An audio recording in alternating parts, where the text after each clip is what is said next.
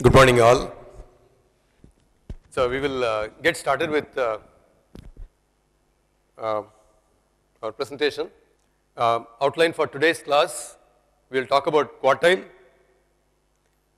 Chebyshev's inequality, and then the concept of what is meant by approximately normal, and then we will talk about paired data sets. We will discuss relation between two sets of data. Okay? For example, things like the salary goes up, okay, there is a DA announced, dearness allowance, okay, then the price of, let's say, brinjal, is it correlated? Things like that. Okay, first we will take up sample percentile. So, the sample 100p percentile, okay, for example, you would say 25 percentile. If you say 25 percentile, then p is 0.25, okay. 10% percentile, then you would say p is 0.1.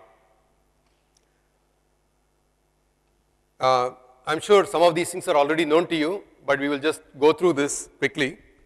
It's also in the textbook. So it is defined in such a way that at least 100%, 100p% of data would be less than or equal to data value. Okay. So we are talking about when you have lots of points, okay, which have been arranged in a particular sequence. So for example, median. Median is approximately midpoint, okay, and that is known as second quartile. Quartile means 25%, okay. 25% percentile is known as first quartile. 50% percentile is second quartile or median, okay. When you say median, we have already discussed in great detail that corresponds to about half the value, about the midpoint, when the data points are organized in increasing order. Then once you order it, then you go to 25%, means 1/4 of the value, first quartile, median is second quartile, 75% is third quartile. I'm sure you are aware of this. Many of the testing agencies give the results in terms of percentile, okay. So this is the third quartile, okay. So roughly speaking,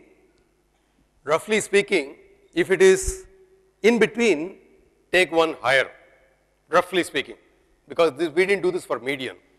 What we did was, when we had lots of values,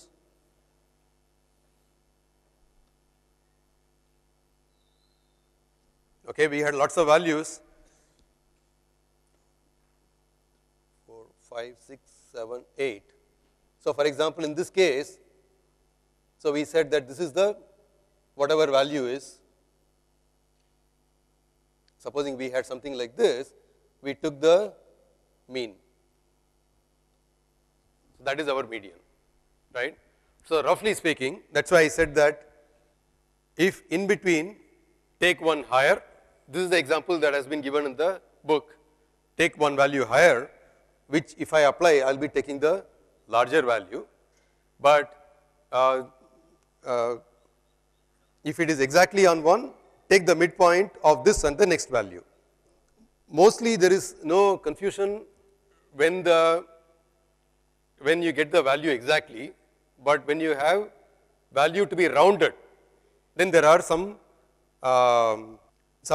issues. In fact, this point of percentile is not defined uniquely, okay. There are many definitions, and unfortunately in the book they have discussed about only one definition and gone through it quickly.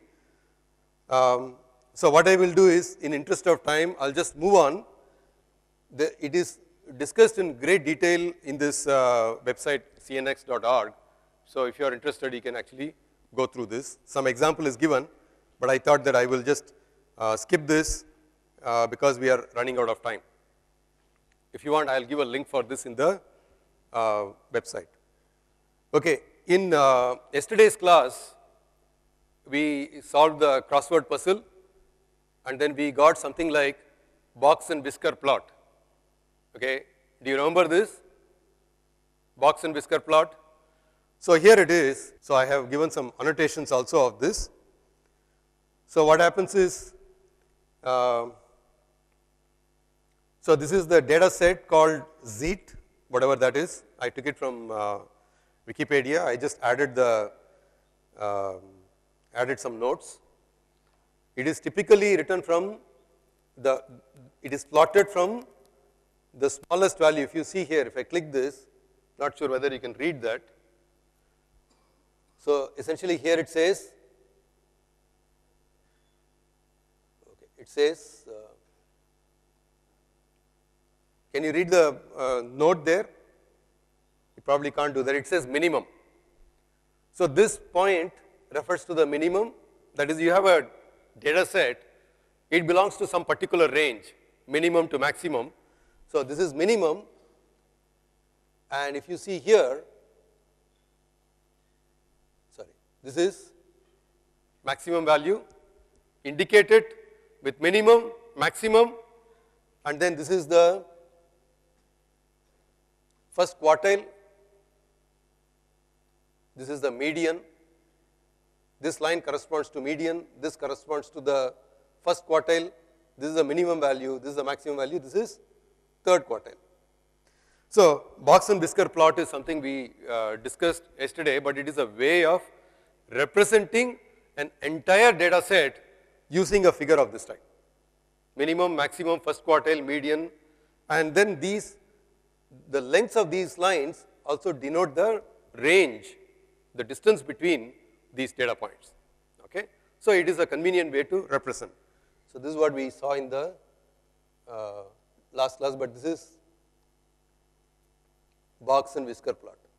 In the book, it says box plot, but it is also known as whisker plot, box whisker plot. Okay, next we will go to the next topic, which is Chebyshev's inequality.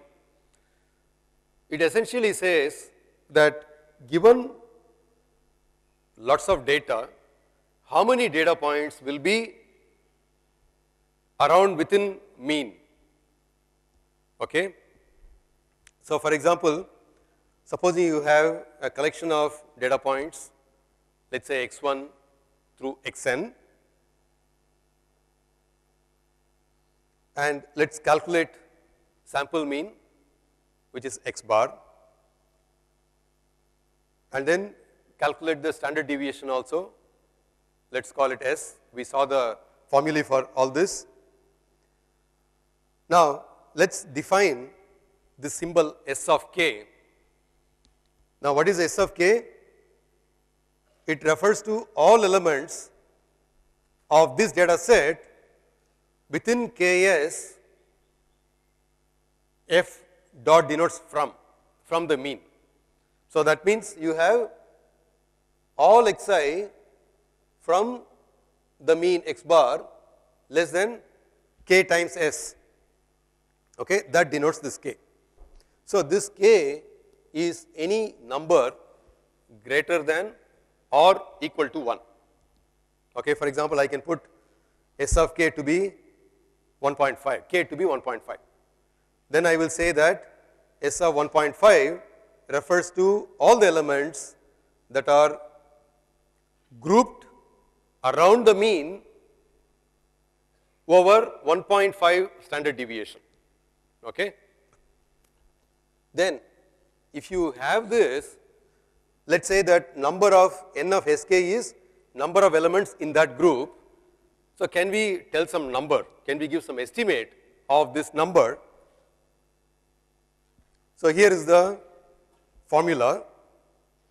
Number of elements in this group sk over n. This n is same as this n. That is the total number of elements. Then that will be greater or equal to this expression which is greater than 1 minus 1 over k squared. In the book, they have, it is written as k sub 2, but there is no sub 2. It should be k squared. So what I have here is correct. Okay. So the number of elements in this set, the group that I talked about, will be, let's say, greater than 1 minus 1 over k squared. Okay. This is the expression for, this is the Chebyshev's inequality. So what does it mean? Okay, let's do some calculation. Let us choose, suppose we choose k equals 3 by 2 in the above expression. Okay, then we will get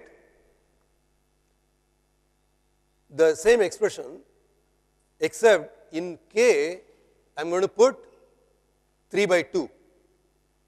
In the place of k, I am going to put 3 by 2. Okay. So, you want to do this calculation? Let us put k equals 3 by 2 and let us calculate. What will be n of sk? I want you to do this calculation now for k equals 1.5 and also k equals 2. K equals 2 means 2 standard deviations from the midpoint. What will that be? See if we can just do the calculation. Take the last one. Let us take the last expression. Do not worry about this. If n is very large, we can say that these are very close. In any case, this is going to be greater than this. So let us take this last expression, do it for k equals 1.5 and k equals 2. And assume that n is 100. Suppose there are 100 data points. What will be this n of sk? So what will happen if k is 1.5? What will be this capital N? So we are taking k equals 1.5 and n equals 100. N is 100. N is the total number of points. You can take any number, but let's suppose that we have 100. So what is n of sk? Yeah, can you speak louder? Okay, 55.55 or 56, depending on whether you round it. So it says that 55.56 points will be in this group, inside this range. What will happen if you take k equals 2? 75, okay? So this says if you take k equals 1.5, then 55% will lie within 25% of the mean. Then if you take k equals 2, then 75% will lie within 25% of the mean. Now in the book, they have given, so is it okay? Do you have any question? Any question here? Okay. So I want you to think about how will you write this in Scilab? This is something we discussed in the class. Supposing I give some data set and say, calculate this in Scilab. And I say that you have lots of points, let's say 100 points, and somebody has already coded this, somebody has already put this in a table and given to you. So which means that you don't have to type that in. So it's already there, right? Then I say that use Chebyshev's inequality and calculate this number n of S2. Okay, you have 100 data points, that's already coded. So it's, let's say that is in a vector called data. Data equals within square bracket 1, 2, 3, 4, all the way up to 100. You have all those data points. So how would you find this n of S2? What is the first step? If you want to use Scilab, what is the first step? Yeah, mean. So you would say, what is the command? Mean of data. Let's say m equals mean of within brackets data. Okay, that is the first step. Then what is the next one? What is the next step? See here you need this S also. What is S?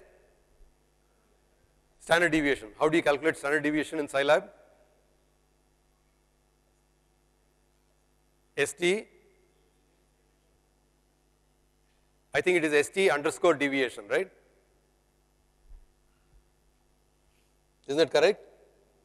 Does anyone remember that? What is the command for standard deviation? Yeah, it is ST underscore deviation. This is what we said in the last class.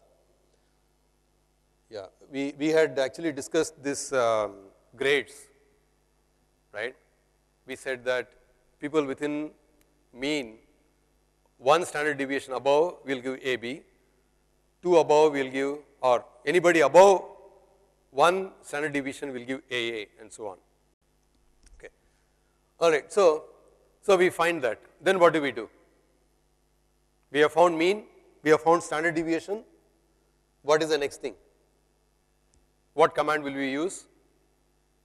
We want to collect, we want to locate the numbers. Okay, we want to collect the numbers that are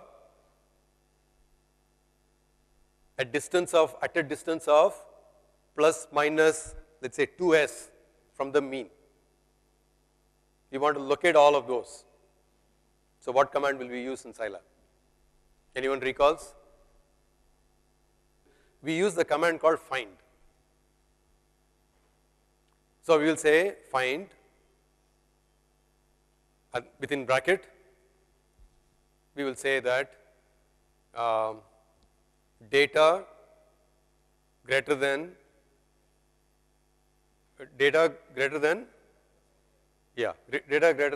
m minus s and is given by ampersand, and data less than m plus s. So actually you have to put 2s. So 2 times s. You should not put 2s. It will say 2s is unknown. 2 star s. So what it will do is it will collect all of that and put it in this variable. If you don't specify a variable, it will put it in ANS. Then you just find the length of ANS. It will tell you what is the total number of elements in this answer vector. Okay? So I would want you to try this problem, I would want you to try, but the grades I will put. So if you just go through this, the syntax will become clear. I would want you to try that. Okay? So it is easy to do this calculation. Now, but it turns out this Chebyshev's inequality is very conservative, because it says that this, for example, it says this n will be greater than 55%. Okay? In an example, for example, they have given an example with top 10 selling cars for 1999. They say that for this, they actually found 90% of the data to fall within plus minus 1.5s. Okay, in the example they have given. In that sense, it is a conservative example, conservative bounds. Okay.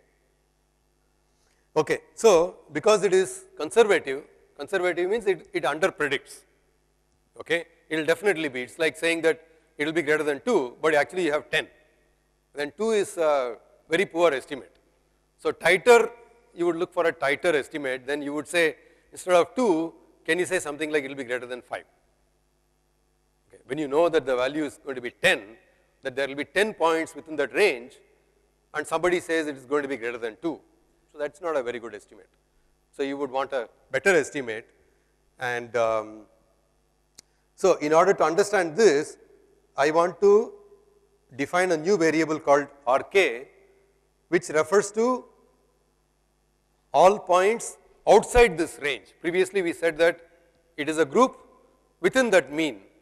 In order to explain this new inequality, I am going to define a new variable called RK, which refers to things outside this. Okay? By the way, this symbol RK is not defined in the book. So this is a symbol that I have defined to make it clear.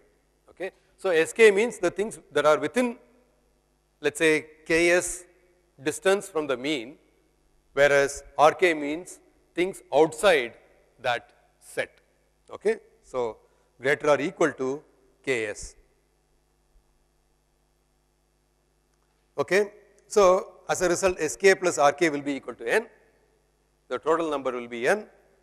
So, if this n of Sk is greater than 1 minus k squared, then n of Rk will be less than or equal to 1 by k squared. Okay? Things outside that range will be less than or equal to 1 by k squared. See if this is okay. By the way, we didn't prove this.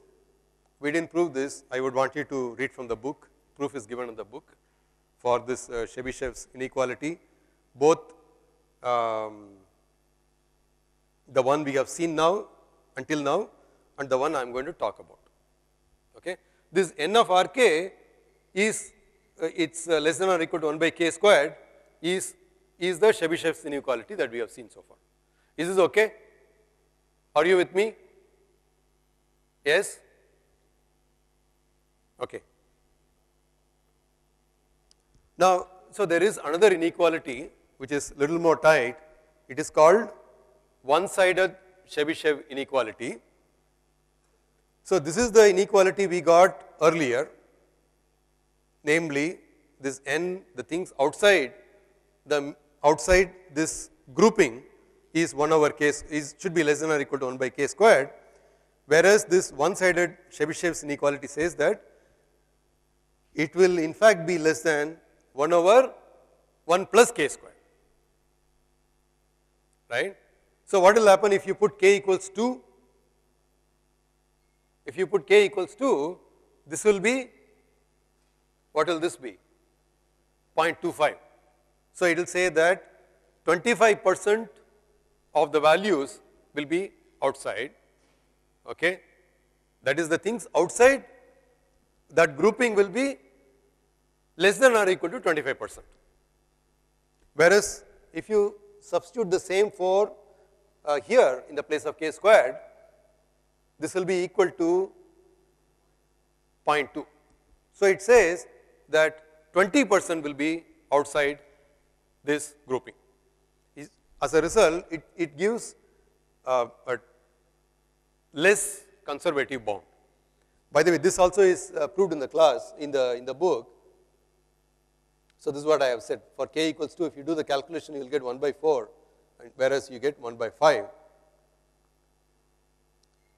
Okay, I would want you to read this, and so because of this, I say that one-sided Chebyshev inequality is less conservative. Before I go to the next topic, I would want to talk about the quiz that is going to be held 1 week from now in the same classroom. Okay, first quiz, I announced it on the first day, quiz 1, so it will be held. Okay.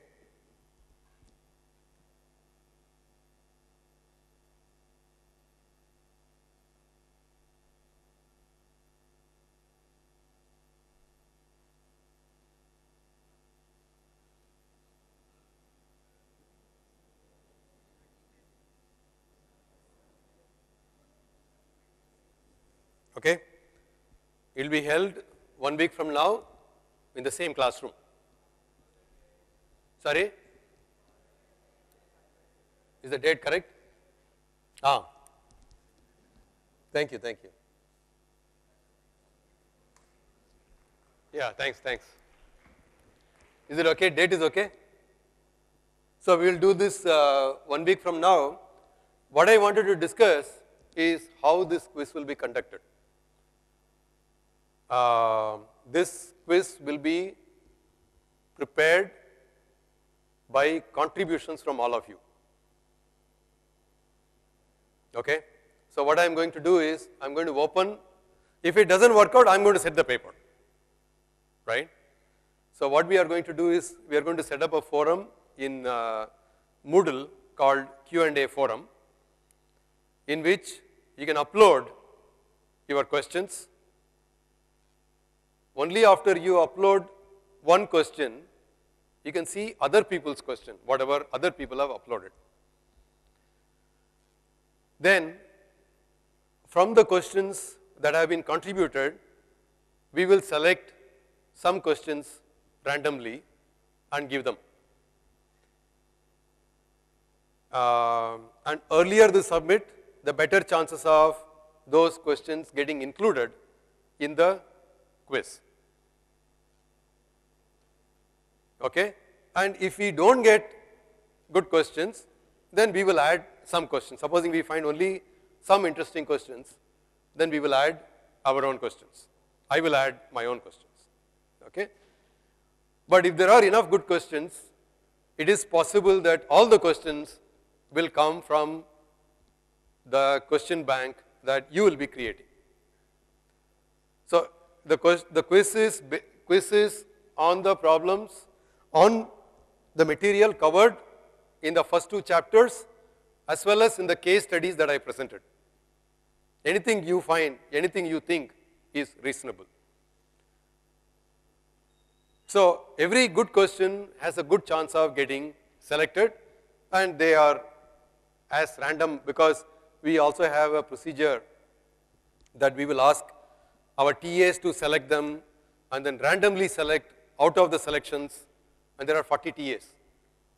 So it turns out that if you have more than 30 data points, there is a likelihood of things becoming normal and random selection will work and things like that. So this is the procedure we are going to follow. If there are not enough questions, then we will do our own. Any questions? Is it okay? Should we try? No, we should not try. Why not? Give the mic there. They think it is a bad idea. It's because it's not a conventional way. Okay, it's an innovative one, but I don't think it works out.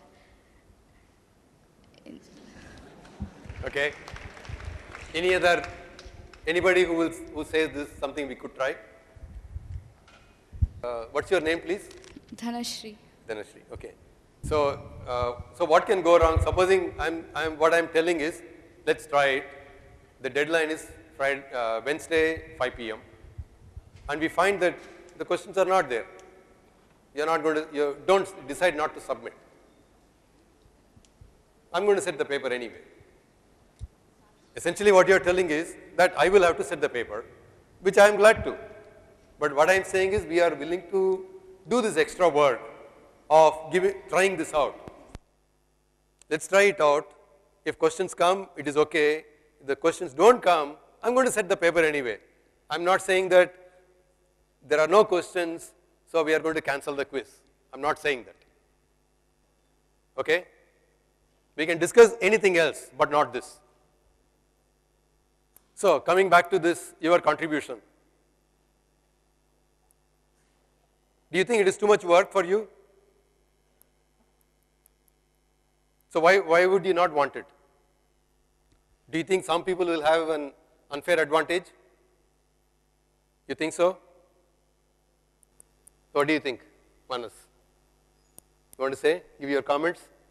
I don't see any unfair advantage in conducting such a quiz. The point is it's a random thing and the weightage is not that high, so you're not bound to lose much as even if someone knows a question beforehand. And if you post a question, you know all the questions beforehand. So it's not a disadvantage, but rather an advantage. So, okay, I will tell you where this will be an unfair advantage. Supposing there are only 10 questions that are submitted.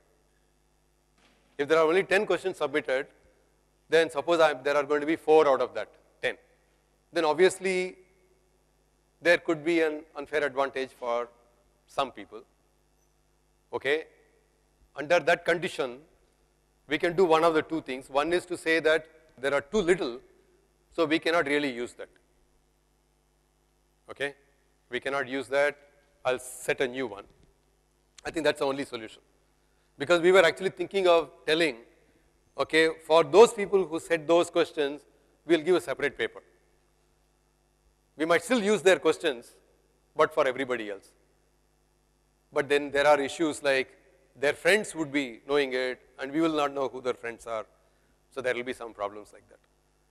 So we can say that, think about some number. If the questions are less than, let's say 200, okay, we can say we can scrap it. Is that okay? Is that okay? Yes, no? If there are less than 200 contributions, we'll say that, sorry, we will not use that. Okay? Next, I want to talk about the next concept called normal data set. So most large data sets are bell shaped, they peak at sample median. So this is a hypothesis. Then if so, such data sets are known as normal data sets, and there is and the histogram that you get out of these will be known as normal histogram. Okay, so essentially it is a bell shaped curve, normal data set. So what it says is that you have, so it is bell shaped, right? Okay, this is the, so this is the normal data set. Then you have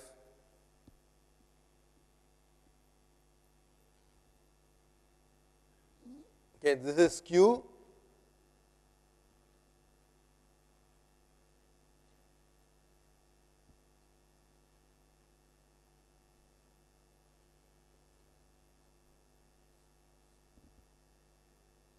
So it comes like this. So this is at one end. This is skew to the left. Similarly, you have skew to the right, in which case the tail portion comes to the right hand side. So you think in terms of the tail. But this is just a nomenclature, and there is an empirical rule. This is known as empirical rule for what is meant by approximately normal. What is meant by approximately normal? With mean x bar, collect a data set, let its elements be denoted as x1, x2 all the way up to xn. The mean is x bar and the standard deviation is s. Then the empirical rule states that if the data set can be called approximately normal, if the following are satisfied. Approximately 68% of data lie within one standard deviation, 95% lie within two standard deviation, and 99.7% lie within three standard deviation. So just to do some calculation, for example, example 2.5a in the book, so it talks about the scores, marks scored by students in a statistics exam. Using the, by the way, this is known as the empirical rule. Using the empirical rule, they do the calculation and find that using this, they calculate the mean, right, using, let's say, Scilab, they calculate the standard deviation and find the things within some range, count the total number, and find the percentage of this total number, okay? And 68% as per the empirical rule will lie in this range, 95% in this range, whereas the actual numbers are 53.6 and 100. Of course, you can call it approximately normal, or you might say that it is not close to approximately normal. So whether you want to call it approximately normal or not will depend on how close your approximation is. Okay? Is this clear? These are the estimates, what you would expect from here as per the rules, but the actual values are 53.6 and 100. Okay, 68% in this, but actual number is only 53.6, 95% are expected, whereas it is 100%. Everything is in this range. Okay, we come to the last topic. This is the sample correlation. This is what I mentioned. Supposing a DA is given to the government employees, and what is the price of brinjal in different cities. Okay? Or you can say that what is the DA, what is the brinjal price increase in the last 10 DA increments, and see if there is a correlation between these two. Okay?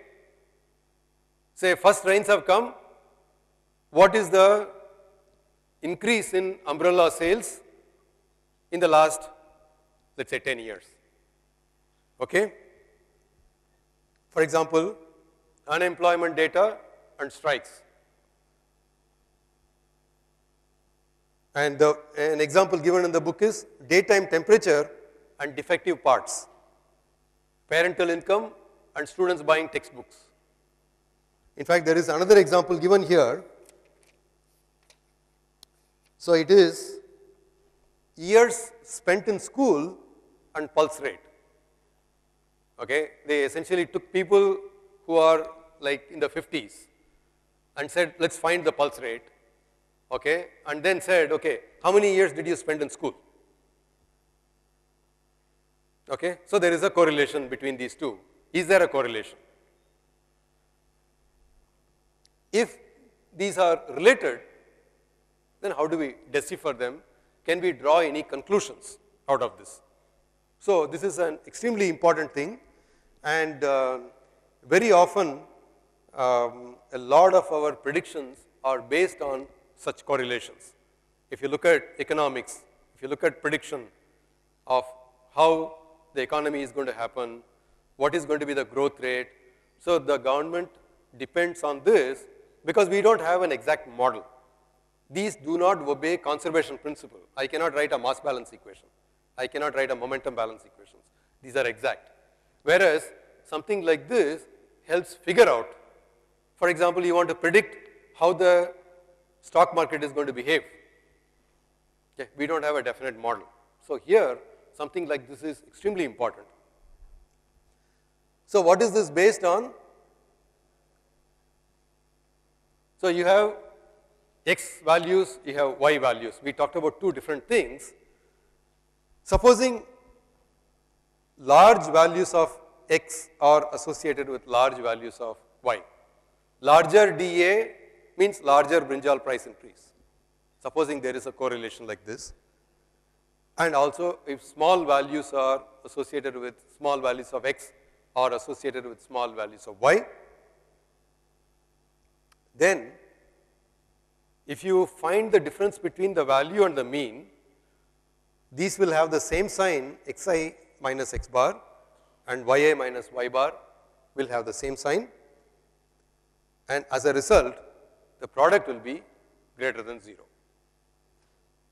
Okay? That means we say that these are correlated. Okay? And if you sum up all of those, this is for just any one. You sum up all of this, then the sum is likely to be large. So here is the sample correlation coefficient. Okay? Look at, we sum up all those products divided by n minus 1 into Sx, Sy. Standard deviation x, standard deviation y. It is this. And this r, what is the value of this r? Can you guess? What, it will be in what range? Yeah, it can be actually in the range minus 1 to plus 1. Okay? For example, if you have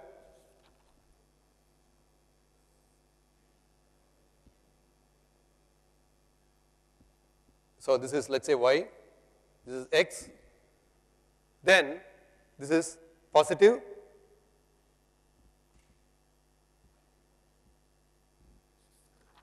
whereas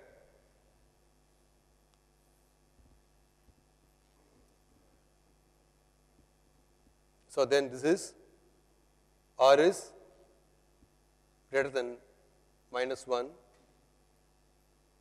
or is negative. Okay, there are some properties of R, minus 1 to plus 1, can prove this. If you have a relation of this type, then R equals 1. If you put A minus Bx, then R equals minus 1. Okay, this is true also for scaled quantities.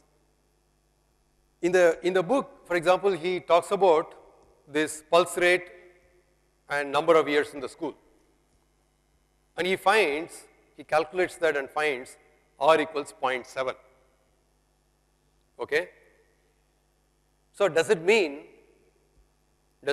can we conclude, you understand this example? Can we conclude that if somebody goes to school lots of years, they will have good pulse rate? Can we conclude? So this book argues saying that it is associated, not causation. The reason is it says that it's likely the people who have gone to school are likely to be doing some kind of work, so maybe as a result the pulse rate is lower. Okay? So it is difficult to conclude this to be that if you do this, this will happen. You can at the most explain this as an associated. These things will possibly happen together, not one as a cause for the other one. Okay? So some examples are given. It is possible to solve all of them using Scilab very easily. This example is, in fact, I have solved one of the examples where he gives that R equals 0.7 for pulse rate. I have solved it in Scilab. I will post it in Moodle for you. Okay? All right. So I want to now conclude the last bit that I want to say is some of you have agreed to do role play, have come forward. I would want you to meet me at 3 o'clock this afternoon. Anybody else who is interested also. I have already announced in Moodle. Did I put it in Moodle? At 3 p.m. in my office. Now, we are also contemplating giving some similar activities of this type. Okay, so so this is one. The other thing is, I'm not sure how many of you would want to do projects and so on. Would you want to do a project? No? No? Yes? No? Okay. So there could be different things. You know, we have not finalized on this. We are not sure whether we can do that. It will depend on your participation also. So some other, you want to say some about different examples? Just say that only. So the possible things that you could do in such an activity is maybe like design a game for a casino. A game that does not exist as of now, not copy paste a game, in which like the dealer has the maximum chance of winning, but the customer thinks that all the customers put together have a better chance of winning. A classical example of this is blackjack. Other examples would be like coming up with small things like where a mode is more important than a median and vice versa. So you can yourselves come up with different kinds of projects that you would like to do. You could propose topics that I would like to work on this. It should not necessarily be like a big project or something. It can be like a 2 or 3 page report or a case study. That is also fine. Okay, we have not, so there are the other things that we discussed yesterday, we have been thinking about is that there are actually a lot of case studies. It is possible for you to report some. But at this point, as some of you fear, we are also absolutely not sure whether the biggest problem that we can possibly have is how do we evaluate the contribution? Is that a reason why some people said no? Is it the fear of evaluation that made you say no, or is it something else? Why did some people say no here? We don't want to do those things. Is it mark or is it too much work? Which one? Too much work? Now, some of you immediately said no. You must have had some reason. Why? Experience in the last semester. In which course? CS 101. So, what happened? So, was it too much work or unfair grades? Both. So, that is going to be the thing we have to discuss. So, if we restrict this to 5%, is it acceptable? Yes, no? We should probably include it in the poll. But if large number, okay. By the way, we have put together a survey and it is going to be in Google. Of course, right now it is in IIT Bombay, but this will be hosted on Google Docs, right? And then we would want you to take, and we will use this data for further in the rest of the course. Okay, it will be an extremely good data set if you can create it. Okay? So, I am going to stop here. Next class is role play. The class after that is quiz. Thank you.